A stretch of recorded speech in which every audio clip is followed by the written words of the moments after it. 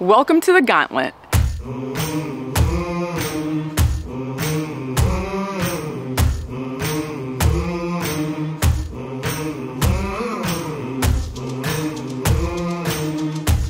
By now you've watched the season finale of the show and you've watched this gauntlet, the final challenge, and you were able to see that Aaron and I won. So here on Irene Iron Travels, we wanted to show you a little bit behind the scene of the gauntlet, each of the 3 different games that went into the gauntlet, and what the heck was going on through our minds during the challenge. Let's start with game number 1, the water bladder challenge. We had 2 different stations, one station back here and the other station up there. Back here is where we each had a side. It was us, Aaron and Chris, versus Howard and Caitlin. How are you guys feeling? We were really happy that, first of all, to be on this entire series, just to be in it was really great. And then when we made it to like the semifinalists where it was 4 teams. Yeah, we were excited for that. We were excited for that. That's a big accomplishment just to even get there. And now we're here and it's just like, whoa. And you know, going into the very final challenge can be stressful, but it's like you got to take a step back and say the fact that we made it here is really amazing. Yeah. And just like focus on like how much it took to get to right here. Right, to this point, in this moment. And that just lifts us up. Yeah, and we're really glad it's you guys. It was funny because we actually all learned yesterday that when they asked us on day 1 who our biggest competition was from the other team, we both said each other. Yeah. And so it's really funny that it's come down to it. Here we are.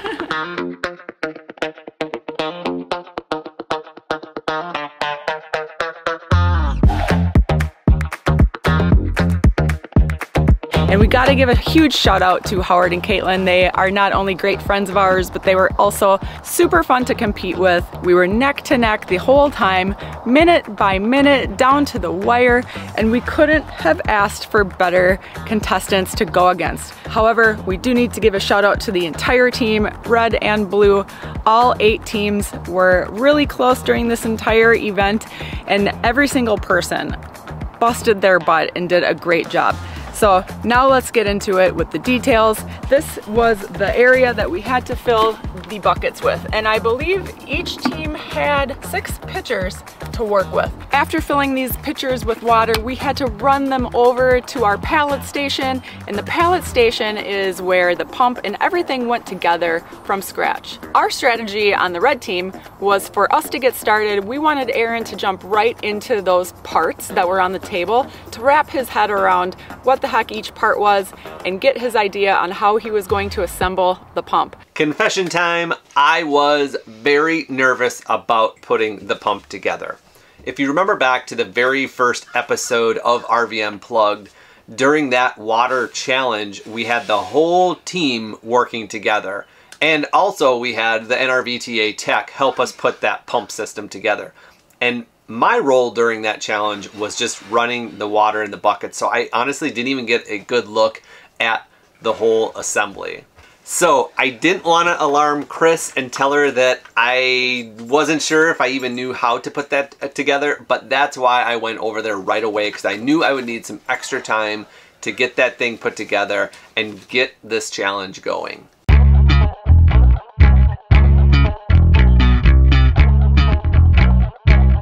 While he was doing that, I came straight over here to get a head start on water. We knew that during the first original challenge, we had 8 members. We had a split group, part of the people working on the pump, and most of the people were working on carrying pitchers back and forth that day. So we thought that the water might be our bottleneck, and boy, were we right. We were constantly running from this spot here over to our water station over here, and it ends up being about 20 steps, which doesn't sound like a lot, but when you're going half a gallon at a time in 96 degrees in the heat after you've been exhausted all week, it was really a tough challenge. And I've got to say it was smart for them to start with that challenge because it wiped everybody out.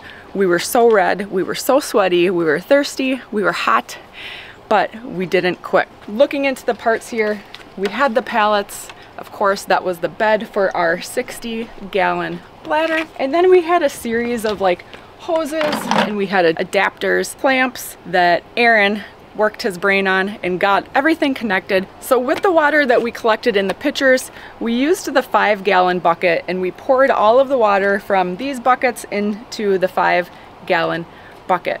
From there, we used this tubing to connect with the pump, and it pumped right into the bladder.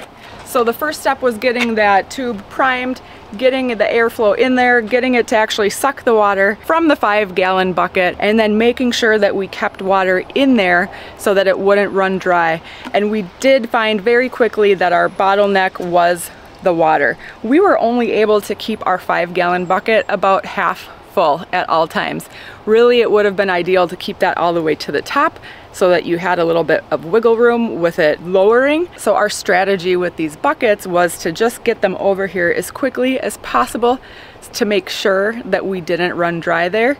And that meant that we were carrying half pitchers at a time instead of full pitchers, because we just didn't have time to sit and wait for this whole thing to fill up, because that would have run dry. So our endurance definitely came into play there, since we were making double the amount of trips, constantly running back and forth. Aaron and I were back to back. Neither one of us stopped at all. The occasional guzzle of water from the pitcher is all we did for a break, and I think that that saved us. And it was really like, we were proud of Howard and Caitlin. They were working their butt off too. You could tell they were pushing every ounce of energy they had. Everybody was trying to keep cool. Sweat was dripping and the sun was just blasting.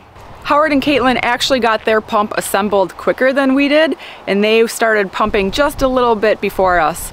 And then somehow along the way, our pump started pumping faster, which was really surprising, because we could all see that our pump had a little bit of air coming in the tube the entire time. It was like we were sucking a little bit of air, but we still had a stronger flow. So we barely filled up quicker than them. I think it was definitely like within the 30 to 60 second range. And then we raced over to the solar section where we could get right into challenge number 2, where we were hoping that we would have a little bit of an edge from the head start, and in a game where Aaron knew what he was doing right away.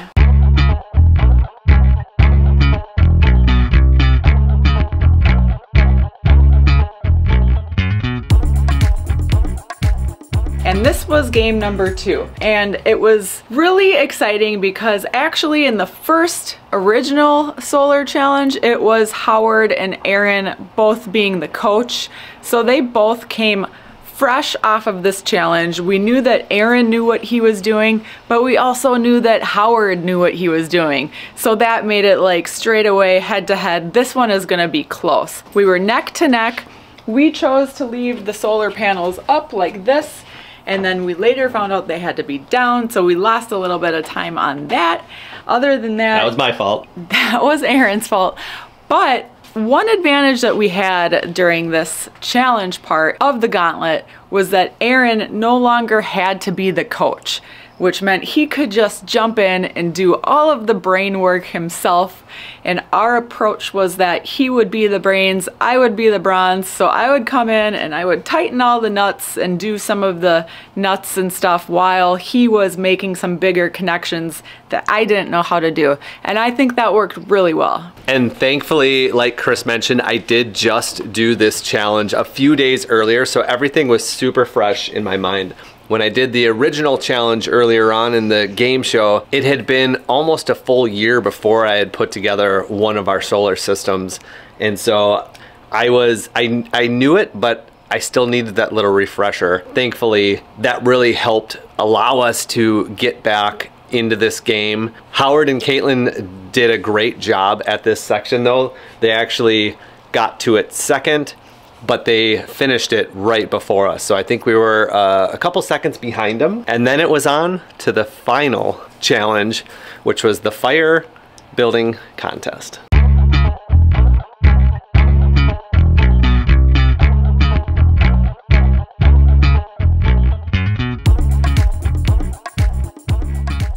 So they got a head start on looking for the flint that was necessary to win challenge number 3. We were about 30 seconds behind them, and then as soon as we got that inverter powered up and we got the green light from Todd, we ran out there to go find that flint. When we started looking for the flint, Aaron and I spread apart from each other so that we could go different areas. I straight away came up here and I was looking everywhere on this deck. I was even looking like down in the koi fish pond, the little fountain feature, looking high and low. I was looking underneath these stairs a lot, and really I was looking for the same packaging and the same orange string that I saw in the original fire challenge, which actually wasn't the right thing to be looking for, because in this gauntlet challenge, Todd removed the flint from the package, cut that string off to make it a little bit more difficult to find, and it was. So I spread some time over here. Aaron was looking on the opposite side over here, looking in between cactuses, looking underneath leaves, really just looking high and low. And after I had exhausted that fountain area, I went back this way, because this area was actually where Caitlin and Howard started. They were on this end, and I really didn't want to be right up in their nose while we were looking for it. But where I ended up finding the flint was right in here, along these walls, in this little Texas bird bath fountain. So I didn't even know what the flints looked like. I pulled out the 2 bars, there were 2 flints in there, and they looked like metal rulers to me. I had no idea if it was right, but I thought, this looks like it doesn't belong here, and it definitely looks like it could be the flint. I thought that the 2 pieces worked together, so I held them up. I looked at Todd. Todd said, "Put one back." So right away I knew it, that these were the flints, and not only did I find 1, but I found 2. And not only did I find 2, I verbally and audibly gave it away for Howard to sneak right in behind me and pick up his flint.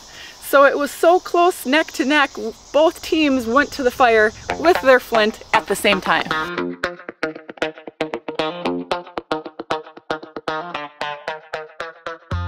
So Howard had actually already picked out a side of the fire pit. He picked out that side, and I don't know exactly what he prepped over there, but he definitely did some prep work on this board.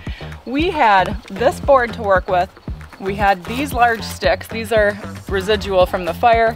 And then we also had a pile of small sticks for kindling. Also, we had another little substance that was required to start the fire. I don't know what the exact term is, but it's a fire starter. It's more flammable, and it's definitely needed to get the sticks going. So we had this in a little bag, and we had a whole kit, and the rule was you could not use anything for the fire that was outside of your kit here. So having that rule in place allowed us to not have like a really rapid fire like we did in the first contest where pine needles just flamed the flames up.